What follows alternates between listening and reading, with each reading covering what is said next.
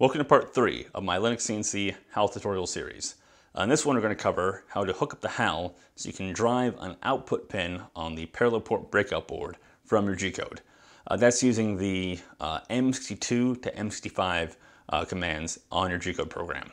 There's also M66, which is very similar for reading off an input pin, but we won't be covering that one in this video. It's basically the same thing, we'll cover it later, but for now we're just going to focus on a simple example with the output pin. And basically what this lets you do is once you hook everything up and change like 3 lines in your configuration files, you can come over to the MDI console on the GUI and do an M64 P0 and then bam, right? So I had a little crosshairs on the back of my Z-axis. And let me tell you, for $5, this is a fantastic upgrade. I use this thing all the freaking time. Like for example, you can use it to make sure your stock is squared up. Right, just by putting it on the edge there and tracing the laser back and forth. If that little crosshair stays on the edge the whole time, it's square, and you can see it kind of came out by the edge. So I just bump it a bit, and then it's closer. Then if you find the offset between the edge of the torch and the cross here, it's really easy to place the work or place your next job at a certain part on the sheet. Right, you can like tell where you're gonna be cutting, and you can even use the preview on Axis to trace out the whole area your next program is going to cover, so you can make sure you're going to dodge any like holes and stuff you might have from prior runs on that piece of plate. But yeah, let's cover how this thing is hooked up now in terms of wiring here on the table, and then we'll go with the wiring in HAL on the confuser. So back here we have the little laser diode. It's again a $5 Chinesium one off of Fleabay. Nothing fancy in the slightest. And I have it hooked to the Z-axis with a bunch of hot glue. So basically precision eyeballed it to make it, you know, roughly vertical. And if it's close enough, it's close enough, right? It helps that with plasma cutting, the height of the work surface is basically the same no matter where you're cutting, right? Like right here, it's probably 2 inches, you know, from here to here, right? If I have like a thinner sheet metal from down here, it'll be maybe like 2.05 inches, right? Very slight difference in the offset there. So any angular misalignments in the laser don't really change the offset between this and the torch. And of course, it's also a plasma cutter, so it's not like super precise anyway, you know. But it's definitely, definitely pretty good for lining up stuff like you see right there. Now this is wired up with a couple of those thin wires going through the whole drag chain here. And I actually pulled the wire for that laser and basically all my signal wires out of old Cat5e cable. So you know, the stuff we had back before Wi-Fi? It turns out that's actually pretty great for doing this kind of stuff because it has 4 color-coded twisted pairs of 24 gauge solid copper wire inside. And like solid copper isn't ideal, you know, strand to be better for flexibility's sake, but it's thin enough that it's still plenty flexible enough to run through the drag chain, the way it is, you know, right here. And for the 5 milliwatt draw on that laser, this is again amply enough to carry that amount of power. And then the main thing is down here at the parallel port breakout board. We've got the board and the relay.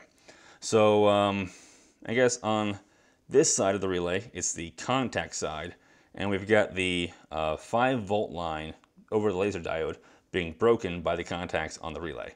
And then somewhere in this mess of wires is also the ground wire coming back and then hooking, you know, down to the same power supply down there. Now the one important thing is that the breakout board and the relay both share a common ground. You know, this and that are also powered off that same 5-volt relay. And that's important because if they don't share a ground, then you won't be able to get a good signal, you know, from here to power that, right? You don't have any common reference for this to have a high signal. So this one then has the 5 volts power for the electromagnet that actually flips the switch, the ground for the same, and then this is the signal wire that comes down to pin 16 on the bob. Now this relay is a bit weird in that it triggers when this line is pulled low. A lot of them get triggered when they pull high. It really depends on what kind of relay you got. This was like a $1 one off of AliExpress. So you kind of test it when you get it, and then, you know, see what works. But that's all the wiring, you know, very simple. And we'll take a look at the HAL now and see that it's equally simple. So of course, these files of mine are in a Git repository, making it very easy to see what changed between part 2 and part 3. I've also put them up on GitHub if you want to check them out over there. There'll be links down in the video description below. So you can see in this part, all I did was add one new file called 40-laser.how, and then did one small change to the INI. So looking at that one first, basically it's in the HAL section here, we need to tell LinuxCNC about the new HAL file. So we used to have 10-steppers.how, now we add a line for 40-laser.how. And that just says like, hey, load this HAL file too. And as I mentioned back in the last video, this whole number dash name thing is just a convention of mine to help me tell what order the files get loaded in. LinuxCNC doesn't care about that naming though, and it will just load them in the order you put them in this INI file. So be sure you put them in the order you want them loaded, and also be sure you put them in there. Because if you forget to put the 40-laser.how in here, then you'll spend like half an hour trying to figure out why the hell your thing isn't, you know, why it isn't working. Speaking from experience. So yeah, don't miss that part. That's important. Then in the HAL file itself, just this one little guy. Of course, it's all brand new, so it's showing in green, kind of annoying and hard to read. So let's look at it in a regular old text editor instead. And there we go. And this line is the real magic. Doing a net command, setting up a signal called laser, and then hooking the digital output pin of the motion component to the digital input pin of the power port component. Now yes, this pin is labeled 16-out, but it is an input pin as far as HAL is concerned, and it is so named because on the parallel port breakout board itself, this is driving an output pin. But basically, this one is provided by the motion component, and its whole purpose is to be written to by the M62 to M65 commands. So when you write any of them, it will either set this pin high or low. Now, how exactly do you learn about the existence of these pins? Well, it's in the docs. You know, at some point you got to read some of the docs. Luckily, you have me here pointing you towards some of the better stuff I've found in them. So, you know, if you go to the man page again from man motion, and we search for M62, boom, there you go. You can find that whole, you know, output pin thing. It's just built right into LinuxCNC, just right there for you to wire up A to B as easy as can be. And you've also got the input pins mentioned right here above for those commands with M66 if you want to do waiting on a signal to happen instead of putting a signal out. Let's see. And yeah, so you get, I think, 4 of these by default, and they're labeled 00, 01, 02, and 03. And I believe you can change something in the INI file to jack that number up if you need more, but I haven't needed more yet, so I haven't done that. But you get 4 by default, and you can always get more if you need them. And that's why when we do the M64 command, it's M64P0, because the motion pin here is 0, right? So it's not related to the parallel port pin. It doesn't care about that. It's that G-code is referring to the pin on the motion component itself. And of course, if the whole net laser motion arrow power port thing looks like Greek to you, you should go back and watch video number 1, because I go and explain the basics of the HAL syntax in that video. You know, this is a series that we do build up from fundamentals there, and it is important to catch all of that. Then down here, we're just setting that one parameter as a thing to invert that that pin, because again, my relays trigger when they are drawn low. So when this HAL pin goes high from running N64 or M62, then this HAL pin here goes high, and then in reality, it sets the physical pin to being low.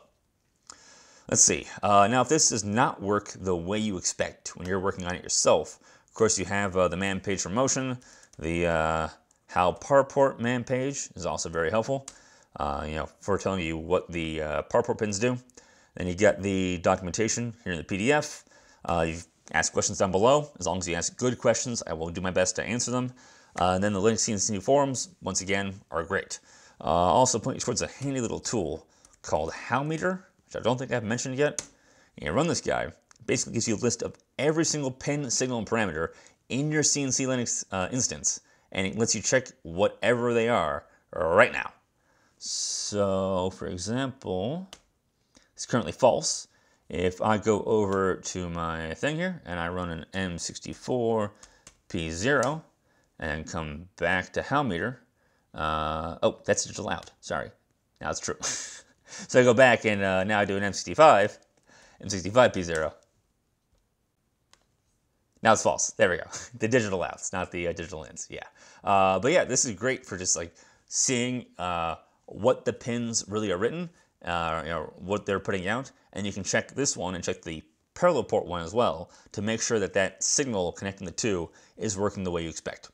And of course, this is so handy, you might find yourself needing like 5 of them at one point, in which case there's a handy trick you can do with a for loop in Bash. You do like a 4x in 1, 2, 3, 4, 5. Do halmeter ampersand done. And that'll just give you 5 of them right here that you can click around into your heart's content. Now this is a loop in Bash where basically you're telling it to do it 5 times, and the ampersand on this halmeter is a syntax for backgrounding a process. So these will all run and let you launch all 5 and still have an active terminal here in which you can do more stuff. And then when you're done with these, you just go and kill them all out that way. Exit, exit, exit, exit, exit, and I clicked the there we go. And that's yeah. At some point, I got to do a video about Linux tricks because there's so many things you can learn and so many things that make your life on Linux just easier. But that is a video for another time. Oh, and of course, it's M65P0 to turn things back off. Now, I should point out that the idea of triggering a crosshair via G-code is just a little bit silly because by its nature, a crosshair is the thing you're going to use before you run your program to set things up, right? And while the G-code's running, you're probably never going to need to turn the thing off and on again, right? Because the machine's already up and running, you're done with the setup. But I wanted to share this one first as an example because it's a very simple, straightforward one.